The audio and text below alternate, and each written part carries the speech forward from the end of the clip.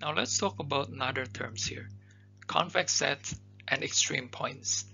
Let's take a look at what they mean. So if you have a set of points, we call it S. And then that set is a convex set.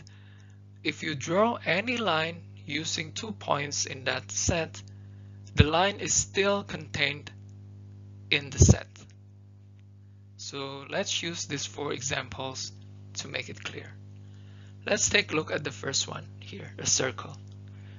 If you use any 2 points inside the circle to draw a line, the line is always inside the circle.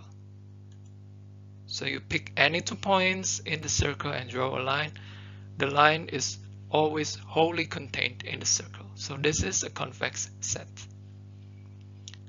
What about the second one, rectangle?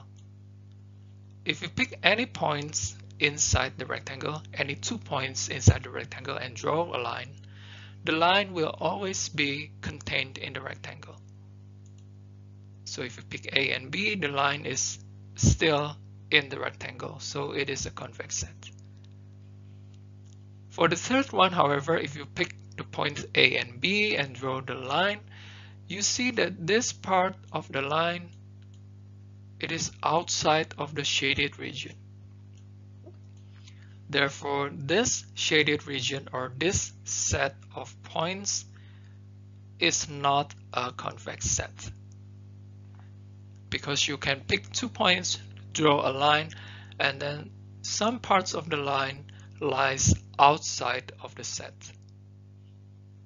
For the last one that looks like a donut, if you connect point A to B, there will be a part of the line that lies outside of the shaded region. So therefore, this is also not a convex set. If we have a convex set S, then we call the point P is an extreme point. P is an extreme point if any line inside the S and contains P always has P as the endpoint. Let's take a look at an example in the circle.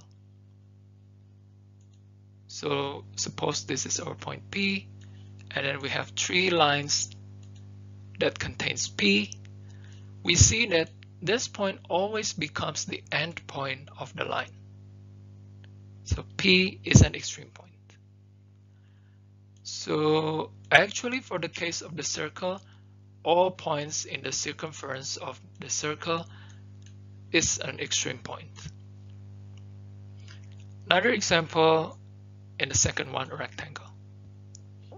Let's take a look at this point A. And let's say we call this point as P.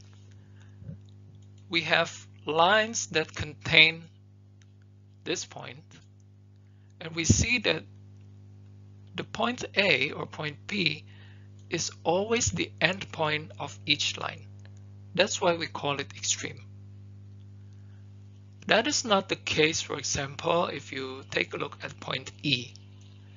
We have the line AB here, but E is not the end point, right? Therefore, E is not an extreme point, because we can find at least one line that contains E, but E is not the end point. Therefore, E is not an extreme point. So why do they matter? First, the feasible region of any linear programming is a convex set. If you look at the geometric problem, the feasible region here is a convex set. You pick 2 points inside the feasible region, you draw a line, the line will always contain inside the region. And then any linear programming that has an optimal solution has an extreme point that is optimal. So what's so good about this? Well, it means that it reduces the possibilities of an optimal point.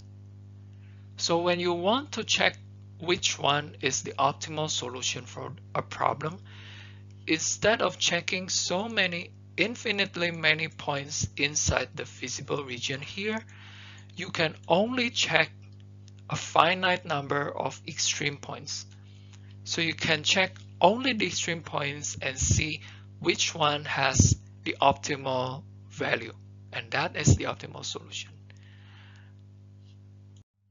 So here's the question again to check your understanding. I will give you the answer after the pause of the video.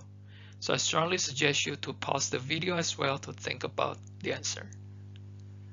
Okay, so 0.100 is an extreme point of the feasible region, and it may be an optimal solution. True or false?